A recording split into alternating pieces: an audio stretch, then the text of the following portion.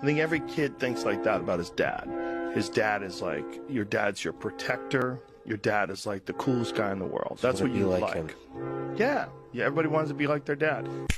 When you're a kid, you don't necessarily understand or even appreciate what your dad is trying to do for you. But it's only when you get older, you step back, you move out the house, maybe even start a family on your own, you start to really realize, man, what that man meant to me, my dad, what he tried to teach me, all the lessons. Sorry.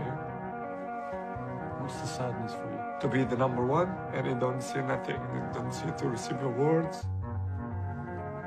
to see what I eat. He never saw how great you No. became. No. Who's my hero? It's a great question. Well, I think my dad is my hero because he's someone that I look up to every day. And